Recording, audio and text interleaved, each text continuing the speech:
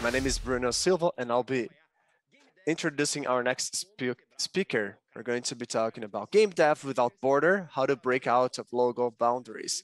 We're going to hear from Henrique Olifiers, co-founder and gamer-in-chief from Bossa Studios. In this outstanding panel, Bossa Studios co-founder Henrique Olifiers brings to the table his successful transnational experience and speaks about how to make a game reach a global audience through community management, influencer marketing, and business development with platforms. An earnest discussion focused on debunking myths around the challenges and problems faced by devs and publishers. So let's hear about this gamer-in-chief. Hello, Henrique. Hello, great to be here. Thank you for this opportunity. Sharing my screen with you. Let me get started because I have a lot to cover. And I have very few minutes, so let's start. My name is Henrique Olifiers. I'm founder of Bossa Studios and chairman of Tiny Build. Surgeon Simulator is one of our games. I Am Bread is another game of ours where you want to become a toast. I've got 3 decades of experience building games. I started with very low-end computers. I used cassette tapes, and I have built different games, arcade, mobile, RPGs, such as RuneScape and others. And I was awarded many times because of these games. I achieved commercial success and great critics. During this talk, I wanted to talk about my experience. I wanted to tell you what I wish I'd known when I started back in the day. I'm pretty sure I'll be able to cover many of the questions that you may have for the Latin American market. Now, this presentation is divided into 3 main pillars. First is the baseline. This is knowledge that can be applied to any country. These are the lessons I learned that can be used by different companies at any situation. Part number 2, local versus global. So we'll look into what applies to Latin America, Brazil, and Argentina. Now, why is this important? Because many countries are under the same situation. But think of Poland for one. Poland started way later after the US and Japan, but now they have world-class games such as The Witcher, Superhot, Frostman. All these games are world-class. They don't lag behind the 2 games developed in the US, UK, and Japan, but they started as late as we did. Thirdly, open conversation. This is the 3rd part of my talk. I'll be addressing the questions that you send me. Please make sure be candid, don't be shy. This is your time to ask your questions, okay? So just go for it. We'll be digging into your questions and answering as many as we can. So let's start with the baseline. I'll talk about experiences that are applicable to any country at any context. First thing you have to think about is technology. That's the foundation of all games. In the 80s, 90s, and 2000s, games evolved alongside with technology. They would compete for players' attention. Sonic was created by Mega Drive to show how many sprites could be rolled out in the same screen. PlayStation and CD storage allowed rendered animations to be portrayed, but now technology is a commodity. You can debate, you can say that Xbox is better than PlayStation 5, but other people will buy Nintendo Switch. So we have to see technology as a tool. It has to serve a purpose. Don't think about what you can do with the technology per se. Now, why is that important? Game developers, when working on a game feature, usually think that the feature is ready to go because it was present in their GDD. They don't really consider whether or not the game will be fun.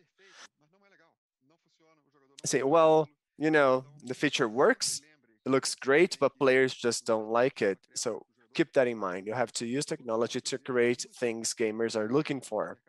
The second greatest mistakes in emerging countries, and that happened in Poland, by the way, is trying to create your own engine. No one survives that, but that is a very common mistake. Don't do it. There are many engines available. Unity, Unreal, Rally, Kodo. You don't really have to create this whole new engine from scratch. Third mistake, code refactoring. You will always look back and say, well, I wish I'd done this better. Many devs will just stop developing their game to go back to their code and to refactor that. But the time you spend doing that will rarely pay off. I've seen many studies and many studios that tried to refactor their code.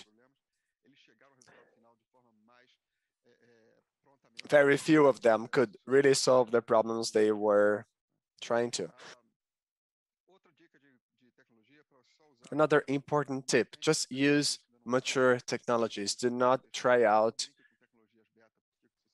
beta technologies. If you try to build technologies or games upon technologies that are changing their SDK or APIs, this will be harder for you. I know this is quite sexy. They'll tell you that, this is a great platform for this and that reason. They will give you a great proposition, but just use technologies you can rely on. And finally, use technologies to create games. Think of level editor for one. Develop that with players in mind. That will be better for your team, and you will also be able to apply that for gamers too. Now, production. In Brazil, we got this emerging market, and we do not have consolidated experience as compared to other countries. Producers are key to your process. Remember that. They don't really have to be a producer that only works with production. They can be a programmer as well. They can be a dev. The best way to learn is to use other people's money. You know, I work at, let's say I work at Ubisoft. I can learn from the mistakes people made in other companies and then do my own thing.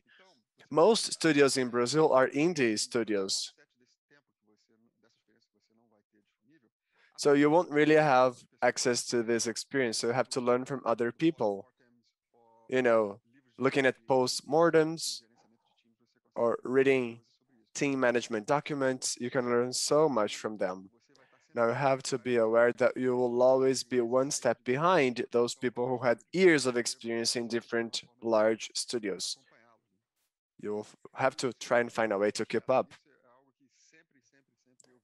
Number two, project scope. In new studios, they want to do a bunch of things. They got so many ideas, but many of them can't be executed. Now, the best way to handle that problem is to try and make the game work in your MVP or minimum viable product. And then when that works, you start adding layers on top of that so that you get to a point where you want to get. Instead of launching many unfinished features and expanding the game, not really knowing where you want to go, try to do this. Now remember the 80-20 rule. When you get to 80% of a feature, 80% of accomplishment, when you think you're almost there, you're actually at 50% because this final 20% will be hard for you to finish. You'll have to tweak a couple of things. So when you think you're almost done, you're actually in the middle of the process. Now, number 4, timing. You are competing against the large global studios. Your team has to be totally in line. If something's not working, you have to replace the person. You need people who are on board and going towards the same direction all the time. Sometimes that happens. Sometimes people are not on the same page. This is a harsh reality, but you have to handle that as well. Business. When people are starting to develop a game, they ask me, what kind of deal can I expect from publishers? Here are some ideas for you. These are not precise ideas, but I think they can be a good guideline for you as you talk to publishers or investors. If your project hasn't yet been developed, if your project is on paper only, if you are looking for someone to fund 100% of your game, probably 70% of the revenue will be for publishers and 20% for you. That means that they will only start sharing revenue with you after they have seen the return of their own investment. If your game is playable already, if you can see some aspects of the game, you can negotiate that. You can start with a 70-30% ratio from the first sale on. If you've got a community to your game, let's say you crowdfunded your initiative, then you can reduce that ratio, that revenue share ratio. It can reach 50-50. Now, if your project is halfway already, you will certainly get yourself a 50-50 deal. Now, if your project is about to be launched, then anything goes, but no publisher will work with less than 30% because they will invest in marketing, they will invest in launching your game. If they want less than 30% of your share, they will probably not pay a lot of attention to your project.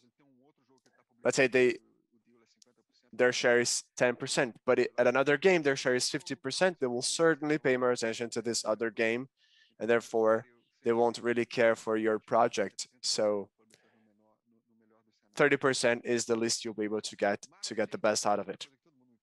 Marketing is also something I get a lot of questions about what I do, where I'm going. And I always say that marketing starts on the first day you create the game. When you first sat down to work on your game, you start talking about it with an audience and just move on from there. The other thing is that you have to work on your audience every single day, just like you work on your game. We also work with influencers, the greatest ones, and their role, remember that it's to entertain their audience. So if your game is compatible to their audience, if you ask, they're going to talk about your game. You don't have even to pay for that. But if you don't want to pay for influencers for several reasons, but basically, if you pay them, it doesn't mean, it means that your game is not for their audience. Otherwise, they'd be doing it. And then you have somebody who's playing your game, is not compatible with the audience, is not that committed to the success of the game. They're just doing it because they're getting paid. And this is not good for you because that's not where your audience is.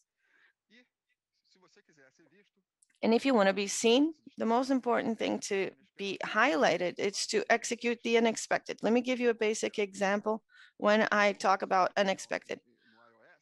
When we launched the game and the Surgeon Simulator in iOS, we thought everybody has seen this. What are we going to do? So we invited all these journalists to a dinner. When they arrived, it was a fancy dinner. They had to eat from the operating table. The food was on the patients. Drinks were poured from syringes, and they never forgot that. So we got what we wanted, something cheap, simple, and everybody left in awe. So it's different. And because it's different, we got what we wanted. And lastly, before we move on, it's concept and ideas. It's very common to think that your idea is revolutionary and the idea itself is going to result in a great game. But I have sad news for you. Most of the ideas we have are horrible, and I'll tell you why and why I know that. At Bossa, we have game jams every day. We stop the studios for 48 hours, and we have around 70 employees. So we have around 10 teams, And during those 2 days, we play around 10 games. We do that every month, and per year, about 100 games. Those games, in the minds of the developers and the teams, the games were amazing. They decided they were going to create the game. They were excited and hyped about it and invested, created the prototype, played for 2 days, and they realized it wasn't that great. So maybe one or two actually go into production. In other words, 98 games are games that aren't that great. The ideas are not that good. Second point is execution. It's 10% idea, 90% execution. And the example that I always use is Nabuckler Drop. Probably you never heard about it, but it's exactly what the game is all about. The team that created the game was hired by GameView and created the portal with them. The only difference here is production, the experience of the team that developed it. They were paired with the guys from Valve and developed the game everybody knows. But the initial idea was the same. And the initial idea created a game that wasn't that great. So don't forget that. Your idea is valuable, but it's just a small part of the maze, of the puzzle. So create a prototype, play play it, start from scratch. Don't get married to that idea, because if you do, you're going to have a bad experience. And most of the time, your ideas are not the right ones. And I actually discovered that with my team. So this is the part that is important for Brazil. I'm rushing through this because I don't have a lot of time, but value of experience is really important. You are competing. You, games are created by people who have been in the business for over 30 years. They've seen what you saw, they know what you know, but your advantage is that you can stay hungry. You know that you don't know that much. You can develop new ways of solving problems and continue learning from others, and especially from each other. Don't be shy, put your egos aside. Poland is super successful in game development because all of Poland, the Polish scene comes from a single company, CD Projekt. They started seeding talents that left the company and started new studios. So they all know each other. And because they know each other, they exchange a lot of information. They're very open. And that's what accelerated CD Projekt. And in Brazil and Argentina, it's really important for you to tell the stories that didn't work, what was wrong, what you did and didn't work, so that others don't repeat your mistakes. This is the only way that you can actually accelerate development to reach international level. And lastly, mentors is an invaluable resource. When I started Bossa, I had 3 mentors. Will Livingston, founder of Idols, and I brought in David Alpic, founder of Criterion, that made Burnout and etc. He's an investor of in several companies with GTA and everything you already know. And the value that these people added to my company is invaluable. If I would give them a lot more if I could go back in time. So it's important for you to talk with mentors, have mentors, and have people who are going to like working with you. This is a really valuable experience for a studio. Global topics. I think this is important, especially here in Brazil, because Brazilian culture is so strong, so rich, with a very strong tendency of using Brazilian culture to create a game. And this can be done, but it's very risky. You need to be aware and know very well the risk you're taking. Just an example, in 2000, the most popular game in Brazil was Counter-Strike. And today, you can't find CSL as an official map and Counter-Strike Go or Counter-Strike source. It's available for download, but it wasn't integrated because CSL doesn't travel. It's just very culturally connected to Brazil. All Brazilians liked playing it, not because it was culture, because it was a good map, but it didn't go anywhere. Another important thing is to be able to explain your game, its function, what it is, what it's about in a single sentence. For example, I am Brother Shisto. it's a slice of bread that wants to become toast. That's it. And that goes around the world because you start telling that story and you pitch to journalists. And if you have to explain something in a paragraph or two, it's going to be just a lot harder. And third, you need to piggyback on what's going on around the world. For example, the executive producer of Valheim, excellent game, more than 5 million copies sold in a month. And he was explaining that the global culture helped a lot because you have Vikings on Amazon Prime, Thor, and Loki on in the Avengers universe. So everybody knows about Vikings, and we piggybacked on that. And topics like cancer, that dragon is a very small game made by a single person, but went around the world because it touches people who have some contact with this type of reality, people who have been who have lost the loved ones to cancer, and being able to play this type of game that touches on these topics is a very uh, important, it's a very memorable experience for these people, and you have to speak a language that everybody understands or shares or have in common. Your team is also very important, and this is what I took the most time to learn as a professional. I started working with friends. I was a coder, I was a game designer, I was a producer, and I was very much able to hire somebody who was not fully prepared by that position, thinking that I could complement or add what was lacking. But I have my own work to do, and thinking that I could do other people's work is just childish. It doesn't work. It's very difficult for you to do that. So you need to work with people who are fully competent on what they are doing. Don't hire people thinking that you can help them do their work, because this is going to impact your work. You're not going to do your work well, and you will not be successful in trying to help that person. There's also that other saying that tell me who you relate yourself with, and I'll tell you who you are. But people who are good professionals will work with anybody. So you need to surround yourself with the best people, and you have to become the best version of yourself, learning from others, understanding your own limitations, and correcting your limitations so that you and your team can become the best version of yourselves. Remember that you are competing with other teams around the world, where you're competing with the best. Gamers don't want to play bad games. They want good games. So you need to have the same type of professionalism that everybody has in any other area. And finally, half of the good opportunities that I had as a professional were because of other people that I knew. So build your network.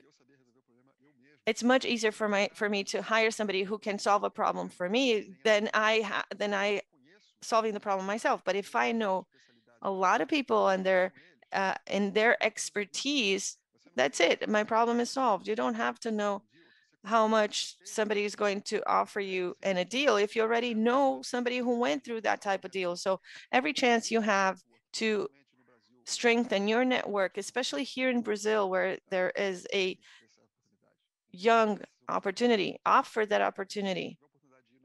If you can go to GDC in San Francisco, probably next year, do that. Get to know everybody. Know people who share your passions and who share your problems. I was going to talk a lot about investment, but that's a little bit more complicated. And I thought I'd have a little bit more time, and I don't. I only have another 5 minutes, so I'm going to skip through this. But if you want to contact me later to ask me about investment or any other topic, you'll have my email at the end of the presentation. I'll be very much willing to work with you. So let's open the mics here. All right, so we don't have a lot of time, so I'm just going to go through some questions. We got a lot of questions.